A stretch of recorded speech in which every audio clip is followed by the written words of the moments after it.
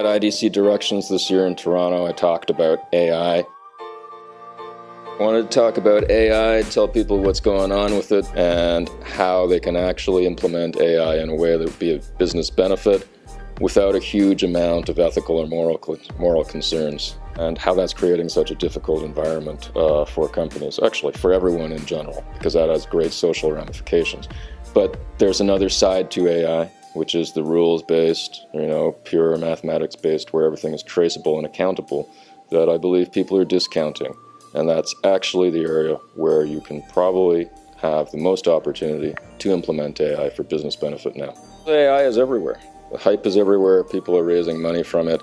And the misconception is around the applicability of certain technologies that underlie AI, or what can be implemented along the way to AI that will actually get you an operational benefit. I think really it's a question of going for the big bang, crazy, deep learning, anticipated strategic benefits of AI versus operationally based benefits from technologies that lead up to AI, like analytics or machine learning. But listen, there seems to be a definitional issue around what constitutes true AI or what constitutes valuable AI, and putting off to the side of rules-based systems.